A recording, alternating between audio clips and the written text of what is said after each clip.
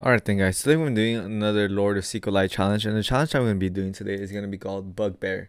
So Bugbear is a bit different from the other SQLI challenges that we've been doing, because this time it's actually filtering out substring, ASCII, equals, or, and, spaces this time, like what we've been using, and OX. And if you guys don't remember, in our previous video, we used the hexadecimal representation of admin to get bypass this, but it looks like OX is being filtered out, so we have to find a way to get past this for the most part.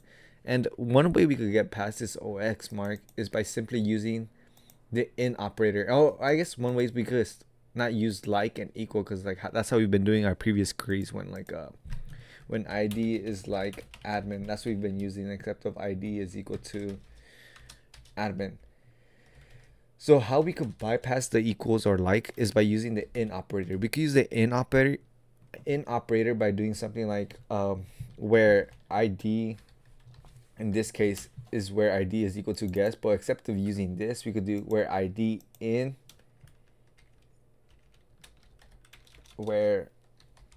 and then inside this in we could actually put what we're trying to find, which is admin. And I used ChatGPT for this for you guys to get a better example. So this right here, the in operator in MySQL, it used to check if a specific value matches any value set of a subquery.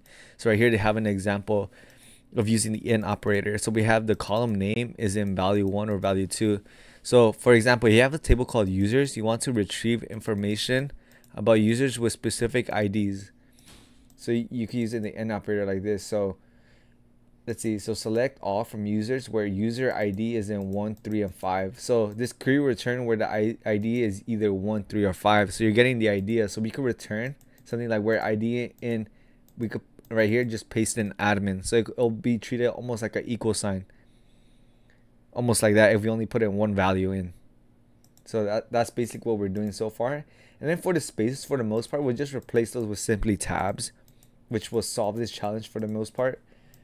And yeah, and I guess I'll show you guys my what I did. So let's see.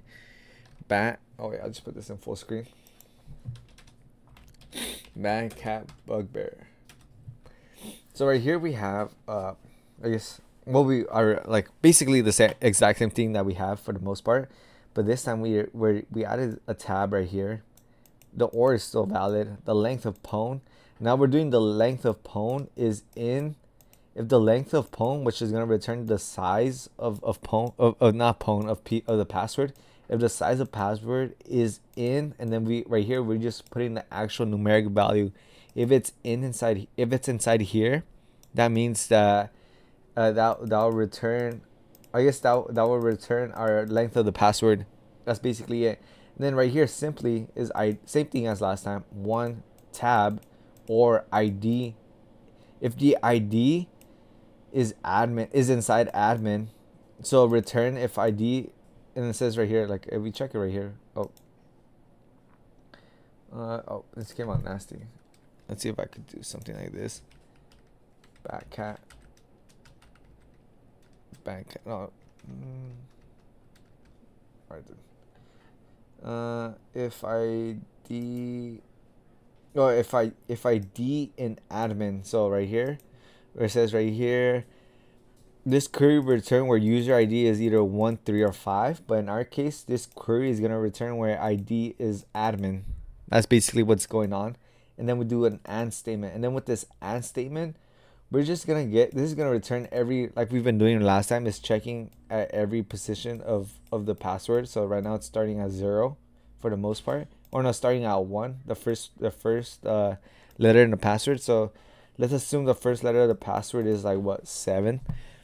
So it's checking if it's inside this right here, and then after that we're just simply turning this char value, because this is just basically integer values like last time. And then, but we're just turning them into actual character values. So we're just checking if the character inside the very first position. So we'll start at 1. So the very first character in password, which is, I'm assuming it's 7, if it matches, or if it's inside this very first character that we're putting in, which is 48, and 48 in ASCII, 48 in ASCII, or ASCII, yeah. or 48, and the decimal is basically 0 in ASCII. So that's basically what's going on for the most part. So yeah, so that's basically it. And what, and like, if previously we used OR last time, Sophie, I think it was Dark Knight now. So yeah, last time we used OR, but this wouldn't be valid anymore. Reason being is because if we go back right here, we see that OR is being filtered out. So if you put something like ORed, let's say if ORed was inside here, we'll get he. So that means that's filtered out. So that's why we're not using ORed in this case. And then like last time, if we use this query, for example, it gets filtered out as well. And I guess I'll show a space. Wait, let's do like A space B. If we add spaces, filter out as well. That's the only reason why we went the other approach. And then also, I guess, showing like being filtered out as well. So we just type in like filter out. So that's why we're using the in statement and the tabs as well. So yeah, so if we just run our program bugbear.py, we're just waiting for this. And not just yoink the example that it gets. Okay, pass, so that's probably this one. So I'll just grab this one, and then you'll see what's happening right here. So right here we have, so this is gonna be return false, and then after this we're gonna have, oh yeah, this is gonna return false, and then we have this OR statement. So, and we want to check the length and pone in eighth.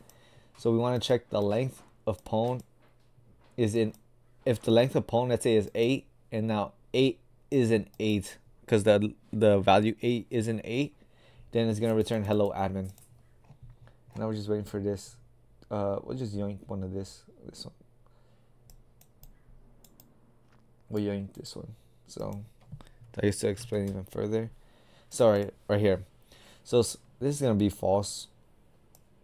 Because everything on the left side of this OR is gonna be false. But then we have ID and admin. So ID in admin. So we're checking if the ID in admin.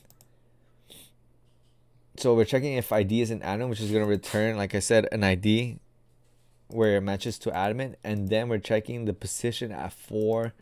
So let's say this is going to return a C.